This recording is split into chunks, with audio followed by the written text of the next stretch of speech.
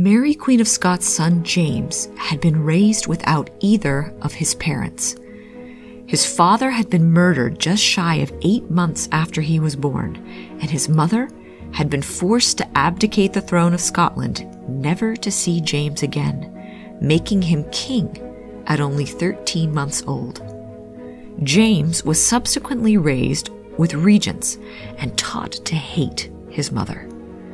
While both James's parents were Catholic, James was raised Protestant, a very deliberate choice made since Mary's forced abdication. James's life was controlled and regulated. He was also beaten regularly by his tutor. When James was a teenager, his 37-year-old cousin, Esmé Stuart, came to visit from France. James was